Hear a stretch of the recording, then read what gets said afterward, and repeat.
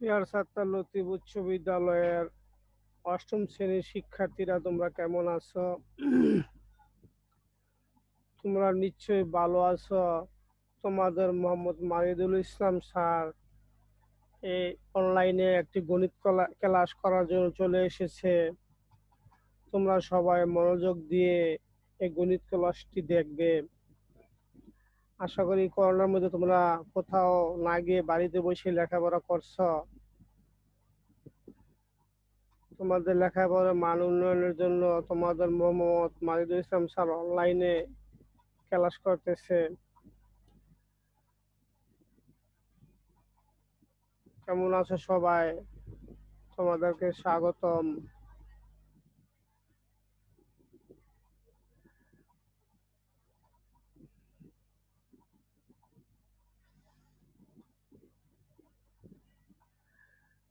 এখানে আমরা কি দেখতেছি? প্রারম্ভিক মূলধন প্রথম বছর শেষে, দ্বিতীয় বছর শেষে, তৃতীয় বছর শেষে বছরে বছর যে মূলধন বৃদ্ধি পায়, এটা আমরা দেখলাম আর কি। শিক্ষার্থী বন্ধুরা, উপরের প্রভাচিত হতে আমরা কি বুঝলাম? প্রত্যেক বছর শেষে মূলধনের সাথে মুনাফা যোগ হয়ে নতুন মূলধন তৈরি হচ্ছে। তাহলে আজকের পাঠ চক্রবৃদ্ধি মুনাফা, বুঝতে পারছো? শিখন ফল, এই পাঠ শেষে শিক্ষার্থীরা যা শিখবে, চক্রবৃদ্ধি মূলধন কি তা ব্যাখ্যা করতে পারবে, চক্রবৃদ্ধি মুনাফার হার ব্যাখ্যা করতে পারবে, চক্রবৃদ্ধি মুনাফা সংক্রান্ত সমস্যার সমাধান করতে পারবে।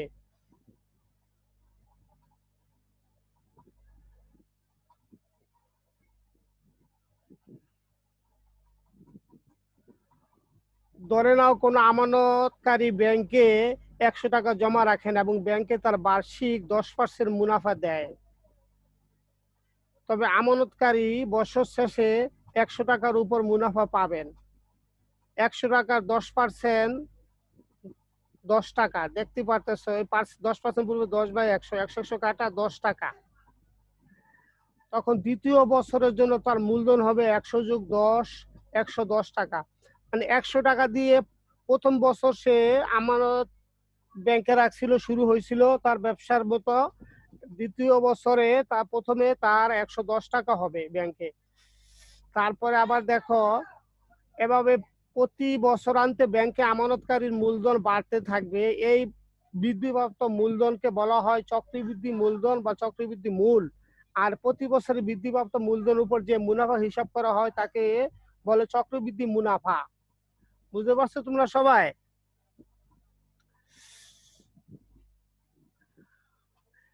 এই মুনাফা 3 মাস, 6 মাস বা তার চেয়ে কম সময়ের জন্য নির্ধারণ করা যায়, এর ঊর্ধ্বও করা যায়। নিম্নে 3 মাস, 6 মাস, তার কম সময়ের জন্য বা উপরে যত পারা নির্ণয় করা যাবে। চলো এবার চক্রবৃদ্ধি মূলধন ও মুনাফা সূত্র গঠন করা যাক। প্রারম্ভিক মূলধন পি, বার্ষিক মুনাফার হার আর। এক বছরান্তে মূলধন বৃদ্ধি আসল প্লাস মুনাফা। আসল হলো পি, মুনাফা হলো পি আর। এক বছর এই জায়গায় এন এর মান 1, 1টা মনে করে লিখিনি। তো এখান থেকে পি কমন নিলে এটা ভাগ করলে 1 আর। 2 বছরান্তে চক্রবৃদ্ধি মূলধন হবে প্রথম বছরে চক্রবৃদ্ধি মূলধন, প্রথম বছরে চক্রবৃদ্ধি মূল্য যে এটা, ঠিক আছে? তারপরে মুনাফা হবে, এই দেখো, মূলধন এটার সাথে 8 আর হবে, এই টাকাটার আর%। তো এই আমরা এই দুইটা থেকে যদি আমরা মনে করো P1 + আর কমন নেই, তো এই এখানে এটা ভাগ করলে 1 আর এখানে এটা চলে গেলে আর থাকে। আবার বলতেছি, প্রথম বছর চক্রবৃদ্ধি মূলধন হলো এটা, আর P/N/R এটা মুনাফা সূত্র হলো যেটা, ঠিক আছে? প্রথম বছরান্তে চক্রবৃদ্ধি মূল আর হলো এটা এটার সাথে আরটা হয়েছে, তো এই দুইটা কমন নিলে এখানে ভাগ করলে 1 আর এটা এখানে থাকে মনে করো আর, এই আরটা। তো এই দুইটা 1+আর দুইটা থাকার কারণে স্কোয়ার দিছি। প্রথম বছরান্তে মূলধন, দ্বিতীয় বছরান্তে মূলধন আমরা পেলাম। তারপরে দেখো তৃতীয় বছরান্তে মূলধন এরকম, এইটা তৃতীয় স্কোয়ার হবে, এখানে স্কোয়ারের সাথে আবার আর হবে। ওই ওখানে যেমন প্রথম এটা ছিল, বুঝতে পারছো? তো এখানে আবার আমরা এটা যদি কমন নেই, পি ইন্টু 1 প্লাস আর স্কোয়ার যদি কমন নেই, এখানে মনে করে ভাগ করলে 1 আর এখানে আর থাকে। মনে করে এটার সাথে আবার এখানে এক দুইটা আর একটা তিনটা, এই জন্য পাওয়ার 3 হয়েছে, এখানে একটা 1 আছে, তো এই 3 হলো। তো n বছর অন্তর চক্রবৃদ্ধি মূলধন সমান হলো পি 1, এই জায়গায় 3 এর জায়গায় হবে n, 1 প্লাস আর দিয়ে n হলো n বছর চক্রবৃদ্ধি পি ব্র্যাকেট 1 প্লাস আর পাওয়ার n। তো চক্রবৃদ্ধি মূলধন প্রতীক সি হলো সি সমানই এইটা। আর চক্রবৃদ্ধি মুনাফা হবে চক্রবৃদ্ধি মূলধন মাইনাস প্রারম্ভিক মূলধন পি টাকায় যায়। এটার মান হলো এইটা, এটা হলো চক্রবৃদ্ধি মুনাফার সূত্র। আচ্ছা, এখন চক্রবৃদ্ধি মূলধনের সংজ্ঞা লেখো এবং প্রতীকের পরিচয় সহ চক্রবৃদ্ধি মুনাফা নির্ণয়ের সূত্র লেখো। প্রত্যেকের খাতায় লিখো, এটা বুঝতে পারছো? চক্রবৃদ্ধি মূলধনের সংজ্ঞা লেখো এবং প্রতীকের পরিচয় সহ চক্রবৃদ্ধি মুনাফা নির্ণয়ের সূত্রটি লেখো। এখন একটি সমস্যার সমাধান করা যাও। বার্ষিক 10% মুনাফায় 28,000 টাকা, 3 বছর চক্রবৃদ্ধি মূলধন কত? সমাধান করি, দেখো এখানে মূলধন হলো কত? পি 8,000 টাকা, সময় হলো 3 বছর, আর মুনাফার হার আর হলো 10%। ঠিক আছে, মুনাফার 10%, 10/100, এটা 100 দিয়ে ভাগ করলে এই 10 ক্যালকুলেটর করবে এটা। আর চক্রবৃদ্ধি মূলধন সি এর সূত্র পি 1 প্লাস আর পাওয়ার n। তো পি এর মান এটা 1, আর এর মান হলো n হলো পাওয়ার 3। এটা ক্যালকুলেটর ব্যবহার করে হইতেছে 10,648 টাকা। খুব সহজ না? আবার বলতেছি, পি হলো 8,000 টাকা, n হলো 3 বছর, আর হলো 10%, 10%-এর উপরে 10 বাই নিচে 100, এটা ক্যালকুলেটর ভাগ করলে এত টাকা হয়। তো চক্রবৃদ্ধি মূলধন সি এর সূত্র হলো যেটা, এখন পি এর মান এটা 1, আর এর মান হলো যেটা, আর n হলো 3। ক্যালকুলেটর করে 10,648 টাকা হয়েছে, 10,648। বুঝতে পারছো? এখন আমরা একটা সৃজনশীল করব। এক ব্যক্তি বার্ষিক শতকরা 10 টাকা মুনাফায় 6,000 টাকা 3 বছরের জন্য ব্যাংকে রাখলেন। প্রথম বছরান্তে মুনাফা আসল নির্ণয় করো। সরল ও চক্রবৃদ্ধি মুনাফার পার্থক্য নির্ণয় করো। একই হার মুনাফায় উক্ত আসল কত বছরে মুনাফা আসলে 1.5 গুণ হবে? বুঝতে পারছো? তাহলে আমরা ক নাম্বারটা সমাধান করি। প্রথম বছরান্তে মুনাফা আসল প্লাস 1 বছরের মুনাফা। তো 1 বছরের মুনাফা হবো 6,000 হলো আসল টাকা পূরণ 10%।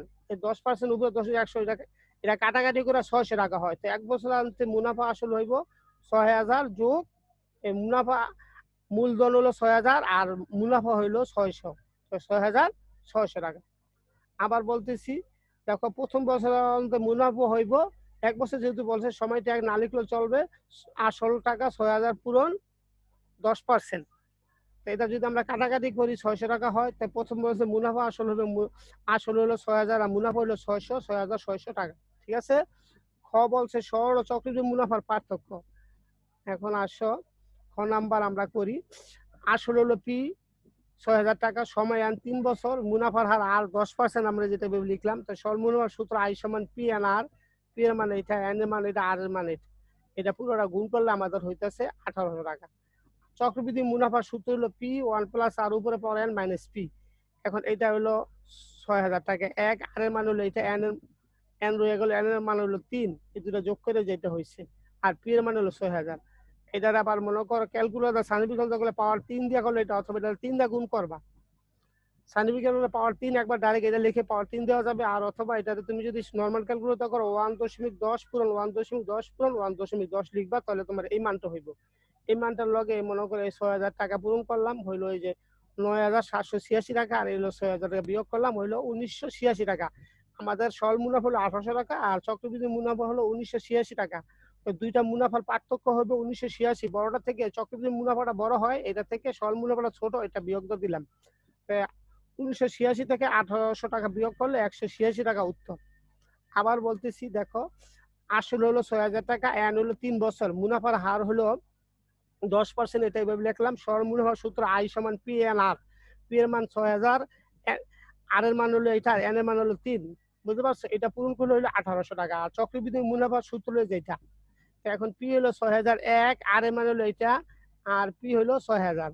এনটা রাখিনি, এন এর মানটা পরে এখানে বসাইছি 6,000, এই দুইটা যোগ করলে এটা হয়। তুমি মুখে মুখে করতে ক্যালকুলেটর যোগ করতে এটা, তারপরে ক্যালকুলেটর মানে দুইটা যোগ করলে এটা হবে। আর এই 6,000, এই দুইটা, এই যে এইটাকে ক্যালকুলেটর দিয়ে করতে পারো, সাইন্টিফিক ক্যালকুলেটর করলে পাওয়ার 3 দিলে এটা হইব, অথবা এটা নরমাল ক্যালকুলেটর দিয়ে করলে 1.10 পূরণ 1.10 পূরণ 1.10 তিনবার পূরণ করবা। তিনবার পূরণ করার পরে এই দুইটার সাথে গুণ করলে, ক্যালকুলেটর গুণ করলে এত টাকা হয়, আর এই হলো ৬,০০০ হলো এইটা। এই এত টাকার থেকে যে ৬,০০০ টাকা যদি বাদ দাও তো থাকে ১৯৮৬ টাকা।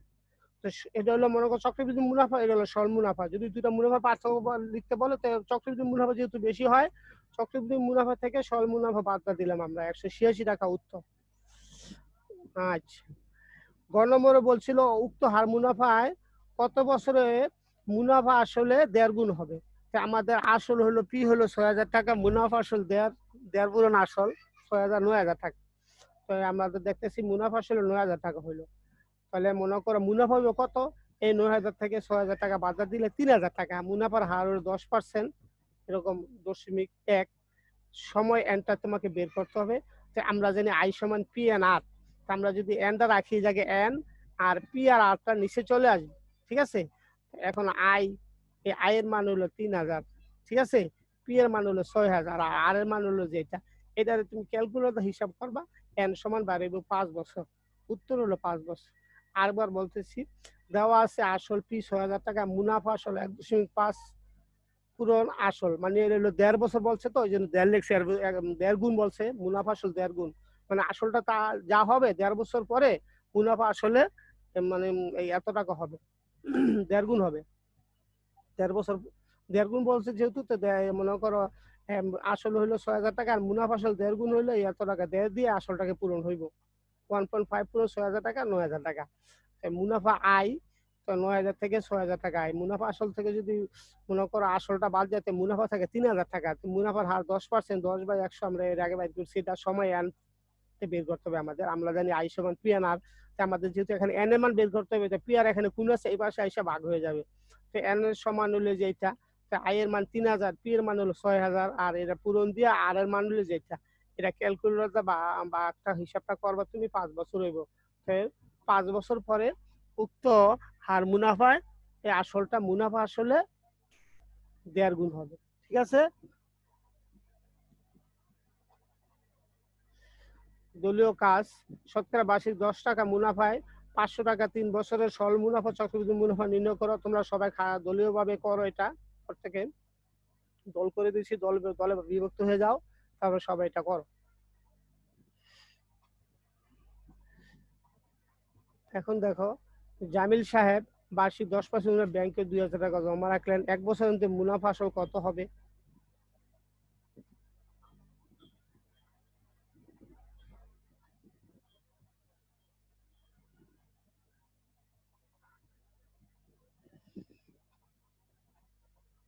সরল মুনাফা ২ বছর মুনাফা আসল কত হবে?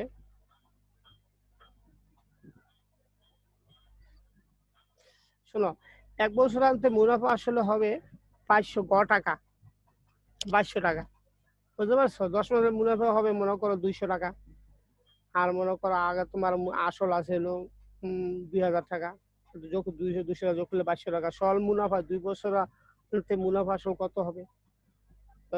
২ বছর পরে এখানে মনে করো এন এর মান আমরা ২ ধরে করে ফেলবো, এটা তোমরা নিজেরা নিজের ক্যালকুলেটর দিয়ে করবা। প্রথম বছর চক্রবৃদ্ধি মূলধন কত হবে, ঠিক আছে, এটাও করে ফেলবা। বাড়ির কাজ দেখো, একই হার চক্রবৃদ্ধি মুনাফার কোনো মূলধন ১ বছর আনতে স্ববৃদ্ধি মূল্য এত টাকা, ২ বছর আনতে স্ববৃদ্ধি মূল্য এত টাকা, মানে এটা চক্রবৃদ্ধি মূল্য, এটা চক্রবৃদ্ধি মূল্য, মানে একই হার চক্রবৃদ্ধি মুনাফার কোনো মূলধন ১ বছর আনতে মানে ১ বছর পরে স্ববৃদ্ধি মূল হলো ১৯,৫০০ টাকা, এবং ২ বছর আনতে ২০,২৮০ টাকা। আচ্ছা, এখন তোমাদের এটা এই সৃজনশীল ভাষাতে করে করে আনবা। ক, উদ্দীপকের মুনাফা নির্ণয় সূত্র লেখো, মূলধন নির্ণয় করো। একই হারে উক্ত মূলধনের জন্য ৩ বছর পর সরল ও চক্রবৃদ্ধি মুনাফার পার্থক্য নির্ণয় করো। সবাইকে ধন্যবাদ, ভালো থাকো। করোনার মধ্যে সবাই বাড়িতে বসে লেখাপড়া করো। খুদা হাফেজ।